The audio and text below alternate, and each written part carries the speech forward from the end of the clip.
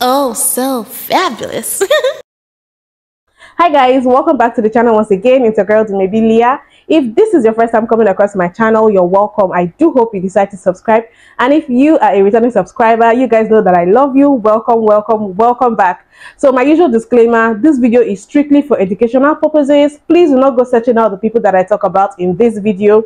Don't send them any form of hate, comment, threats, or violence. This channel does not support any of that. So today's video, as you guys already saw in the title, is going to be about the brick lady. You know, the woman who said she was hit in the head by a man with a brick because she refused to give him her phone number. Now, this whole thing has been viral for over a week now, and I did not speak about it initially because I was so upset. And I have to admit that this is actually my second video that I'm making on this very topic. But the first video that I made 2 days ago, I did not drop it because I realized that I was so overwhelmed by emotions and empathy for this woman that I did not necessarily, you know, get all the details and everything that is happening. So after making my first video, in the process of editing and all of that, I discovered that new information was coming out on the issue, and that first video was no longer relevant. So that's why I'm here making this second video, right? So now, for those of you who might not know, there's this lady called Ro who made a video about a week ago. I'm just going to go right ahead and play her video. Yo, this man just hit me in my face with a brick, and all these black men just watch and they don't give a fuck. Yeah, this man hit me, grabbed a rock and it hit me in my face, and I would have given him my number. And all y'all just fucking watch. Y'all see that shit? Y'all see that shit? What y'all do? I want y'all to be a man. I want y'all to be a man and fucking do something. Y'all gonna let a man hit me in my face? Man, fuck all y'all niggas. Have I ever done to anybody in my life to deserve this? I never did anything in my life to hurt anybody. Literally, a man asked me for my number. I said no, and he picked up a brick in front of so many men and was like, what are you gonna do? And I told all these men, like, yo, why this man got a brick on my face? And he's holding a brick, and all these niggas watching, and nobody does nothing. And he hits me in my face, and they all just watch, and they let that nigga get in the car. How is this okay? This is what y'all doing to women? That video, I'm not gonna lie, when I saw that video, I was so upset, I was so sad, and I think a lot of women on seeing that video felt the same way, you know, because we already know that violence against women is a thing. So it is natural for women to want to empathize, and a lot of women immediately took her side. Nobody was asking questions as to, okay, we need more details. What does the man in question who hit you with the brick look like? Nobody was even trying to identify the man in question who did this. No footage was leaked. Like, there was just nothing to go on. And a lot of people took that and ran with it. Because of the way she narrated the incident, it kind of put a spotlight on the men who were standing by, who witnessed the incident and did not do anything to protect her. And that was when black men got dragged into all of this, and black men were being bashed because, in quote, they do not protect black women. You know, they stood by and watched this happen. So let me get this straight. A black woman gets hit in the face with a brick for rejecting a man, while a bunch of other men are standing around watching, and y'all are trying to villainize her. Is it crack? All day yesterday, the men were on Twitter talking about what we supposed to do, risk our life for a stranger? Here y'all go making it about all men. If one bad man enacts violence upon a woman and 49 other men stand around watching, then we now have 50 bad men in the room. So here it is, a black woman that got hit in the face with a brick by a black man, while a group of black men stood around and did nothing. But then when that fight went down on the boat, y'all was, look at black people coming together, look at black people coming together. What did I tell y'all when it ain't another black person? I told y'all black men is the weakest race of men in the world. I told y'all that, didn't y'all? Didn't I? Y'all prove me right every time. And then black men also had to come out to defend themselves. So different black men coming out and making videos like this. Why record the men standing around? Why not just record the man that threw the brick?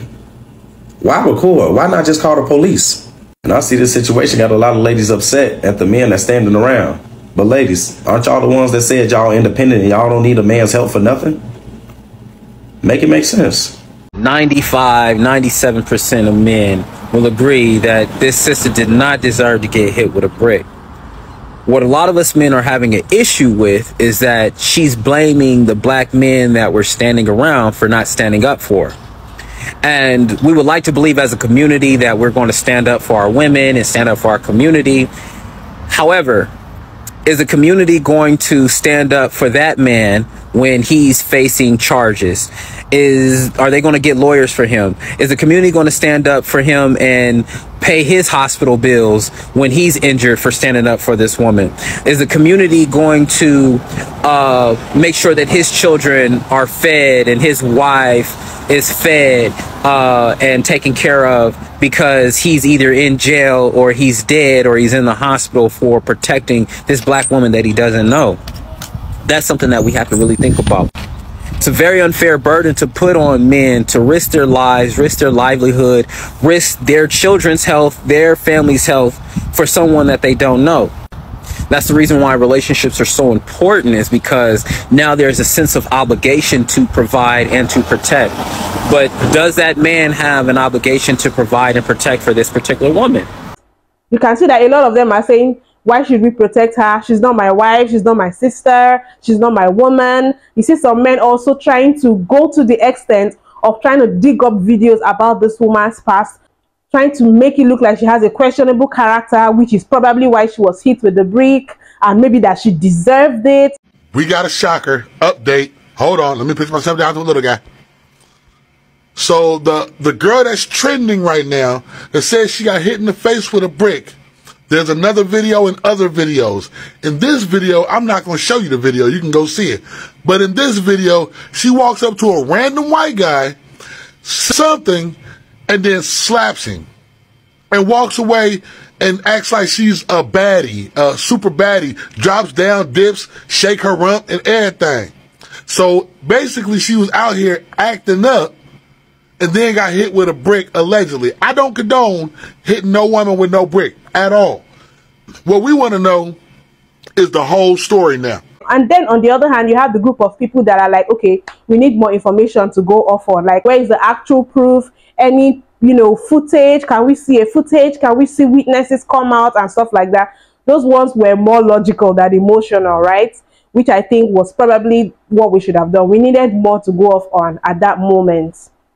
So now, another thing is this woman actually opened a GoFundMe, and as at now that we're talking, she has made over $40,000 in donations because of this whole incident. And then everything kind of escalated when a certain black man came out and made a video talking about how he was one of the men who stood by and watched this whole incident happen. I was one of the guys who was there that did not help her when she was getting hit with the brick, right?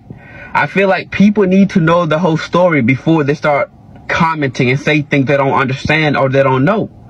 You guys don't even remember who you guys are trying to defend, who you guys are trying to speak up for. This is the same woman that was going around smacking white people in the streets. She's not innocent. She was actually taunting the guy to hit her. Why would I go defend somebody that's actually looking for trouble? This woman, she is literally a troublemaker. Everybody that knows her in our community knows she's a troublemaker. I'm not going to risk my life over somebody that's actually out there looking for trouble.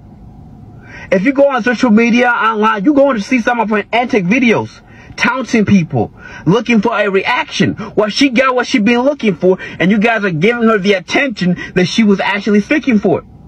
I don't regret not standing up for her. If you look at some of the videos, I was there. Now you see that man has been put to shame. It is so shameful that he was exposed for lying.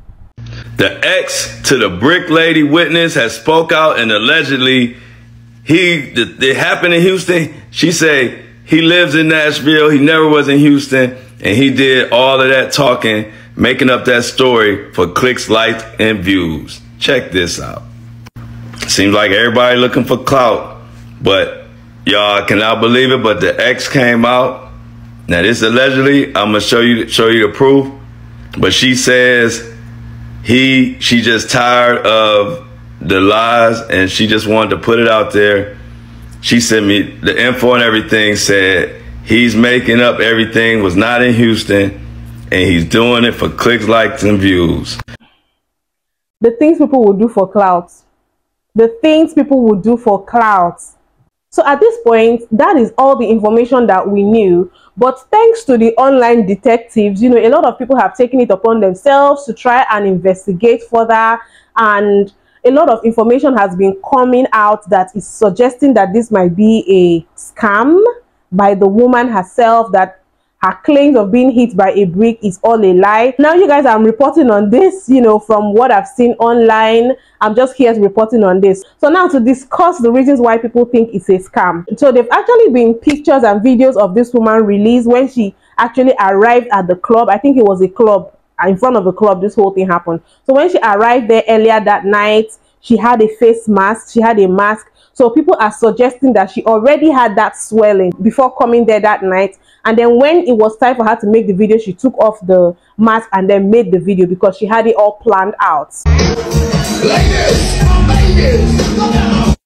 Yo, this man just hit me in my face. And then people have also gone to the extent of bringing up her past situations where she has created GoFundMe and raised money as well. So this is not the first time that she's doing this, allegedly. Okay, TikTok, this is my last time talking about it. Black women, do not come at me because we uncovered the truth. Let me pitch myself down to a little guy. If y'all was on our live last night, y'all would have saw the investigation we did, the surveillance we did, the phone calls we made, the people we talked to, only to discover this was all a hoax. Now, her injuries were real. We still don't know how she got the injuries, but according to her, it was the brick. But after contacting the police, the internet contacted the police has no report of the incident. After the venue owner, right there where it happened, checked all of his surveillance cameras, he alleges nothing like this ever happened, that she just came out of nowhere with all these accusations. The guys that were standing around in this video says they never saw the incident. They just heard her screaming and yelling and yapping, and they called the police. She was out there acting crazy and ridiculous, and they just said they left when the police got there. But they never saw anybody hit her with the brick. So long story short, this woman does a lot for views, likes, and GoFundMes. Go look at her GoFundMe history. Go look at her viral history. She does whatever she can to get viral. And the internet is believing that she did sustain real injuries somehow, but she used that to make money and to gain fame through viral videos. And she knew it would work if she blamed black men. And look what happened. Black women lost their mind. They just start bashing black men all across the world because we're trying to hold her accountable like we did Carly Russell. I lost over 300 followers over Carly Russell, only to find out we was right. I lost over 200 followers because of this woman, only to find out we was right. The fact that nobody is questioning the fact that this woman deleted her TikTok, privatized her Instagram, hasn't posted an update on her face on Instagram, but has garnered almost $50,000 in 6 days, that's a little weird to me. Nobody's questioning her, despite the fact that she did this in 2020, did it a little more subtly in 2022, and now again in 2023, nobody's questioning it. Well, people are saying that she has scammed everyone because, one, people from the medical field has stated that her injuries do not consist of someone who got hit with a brick, but someone with an allergic reaction. And this is the allergic reaction that people are stating is what caused it. So now, amidst all of this investigation and gender wars and the uproar and, you know, everything happening on the internet, she has not come out to provide receipts. Like, she's been mute. So at this point, even people who are fighting so hard to believe and defend her are left with nothing to really fight back with. Like, girl, we were riding so hard for you. A lot of women were riding so hard for you, but now we don't even know what to say anymore because it's not really looking good. And now, on the part of the women, I can understand why women rode so hard for her, because Violence against women, like I said before, is an actual thing. Just a few months ago, there was this news about an Indian girl who was unalived, a 16-year-old actually, by her boyfriend for simply ending their relationship. And recently, there was a whole thing that happened in South Africa about a South African woman that was hit in the head with a brick for also turning down a man's advances. And in her case, she actually lost one of her eyes. There's a story that I feel needs to get as much coverage as the brick lady. A 24-year-old South African woman in Cape Town was assaulted by a man because she didn't want to engage with him or even talk to him, because she told him, I'm with my boyfriend, and this man decided that no, he's entitled to her space, her body, and this man ended up assaulting her to a point where she's now having to live her life with one eye. So that is why it was easy for a lot of women to believe this, even without asking for proof or whatever. I was one of those women. Now, to even let you guys in on something, I had a whole argument with my boyfriend based on this, because when I was talking about it, I was so passionate, I was triggered, and he told me, babe, as a man, I'm going to tell you, no man is just going to pick up a brick and hit a woman in the face for saying, no, I don't want to give you my number. There has to be more to that story. And I was like, no, there doesn't have to be more to that story. Men do this all the time, and this and that and that. So I am one of those women that will say, please come out and let us know if this is true at this moment. You cannot stay silent because it's looking really bad. But then let me put my emotions aside and just talk about the things that this whole situation has brought to light for me. The first thing I'm going to say is that this situation actually exposed misogyny. Now, we know that misogyny is an actual thing. So the fact that before a lot of people could empathize with this woman, what they did was to go online and search out videos of her to make her look bad or make it look like she deserved it. I'm like, why? Why? Victim blaming. What's the reason for that?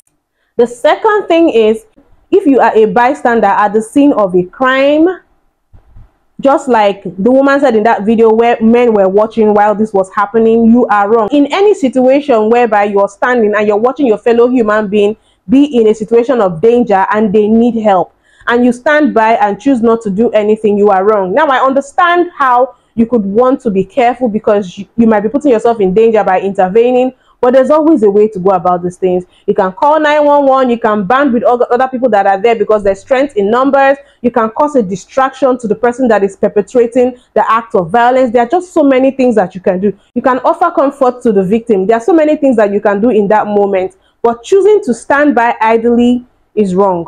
Then the next thing that I want to say is, a lot of the men were saying, women say they are independent, they don't need a man. So why do you guys want us to protect you in situations like this? So the question I want to ask is it hypocritical to say we don't need men, we're strong enough, we're independent, we're this and that, and then on the other hand, we turn around in a situation like this and say, you guys didn't help me, you didn't protect me? Is it hypocritical to say you don't need a man but still expect protection from men? That's another question. So you guys let me know what you think. At this point, I empathize with her, but the fact that she has not said anything at this moment doesn't look good. So I guess we are going to watch how it unfolds. You guys let me know what you think about this whole situation in the comment section. If you know any information that I didn't state in this video, please drop it in the comment section as well. Let's have a discussion. Anyway, you guys let me know what you think in the comment section. Please don't forget to give this video a thumbs up, subscribe if you haven't, and I'll see you guys in my next video. Bye.